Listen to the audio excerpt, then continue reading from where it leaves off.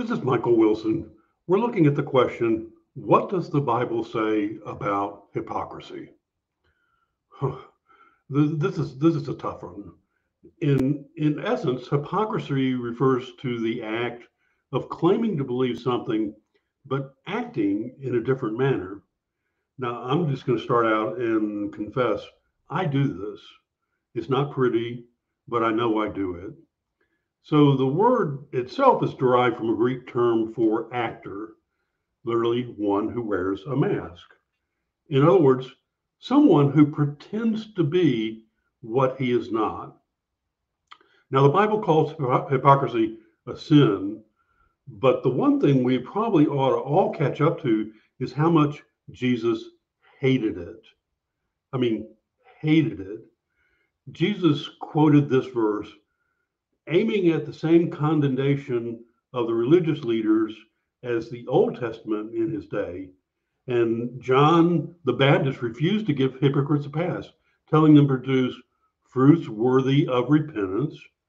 Jesus took an equally staunch stand against sanctimony. God help us. Jesus called hypocrites wolves in sheep's clothing, whitewashed tombs, snakes, and a brood of vipers. You think Jesus hates hypocrisy? Does he really?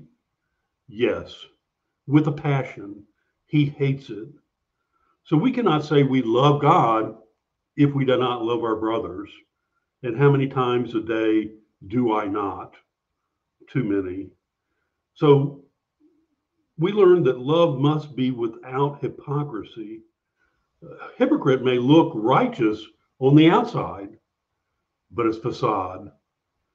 True righteousness comes from inner transformation of the Holy Spirit, not external conformity to a set of rules. And we love rulemaking no matter how much we say we don't. We're constantly judging others by a set of rules that we do not live up to ourselves. And I know that in my life, it must stop.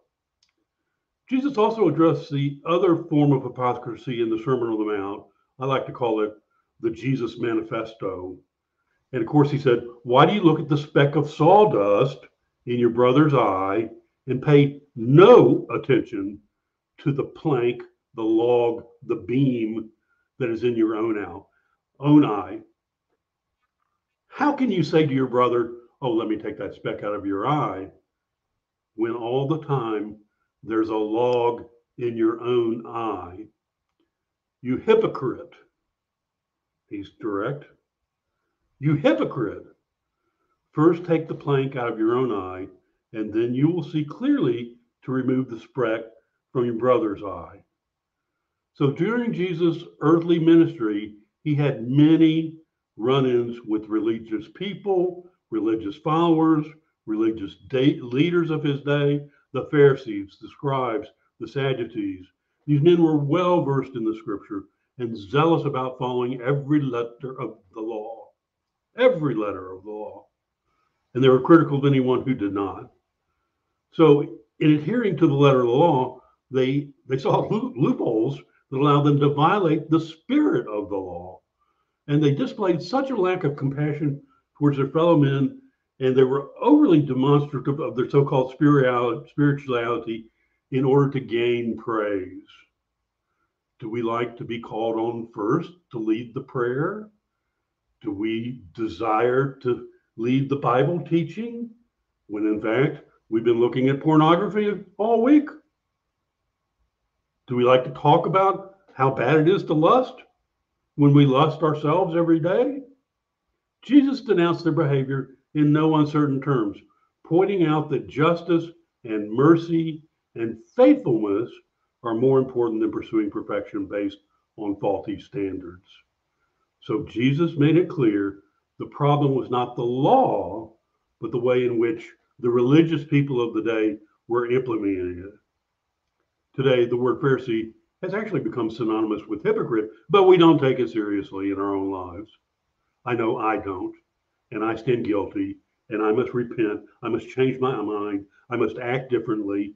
I must confront my own depravity.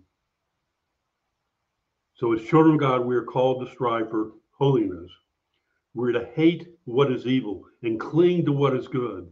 We should never imply an acceptance of sin, especially in our own lives. We should always strive to be consistent with what we believe and what we are in the Messiah Jesus. Play acting is meant for the stage, but not for real life.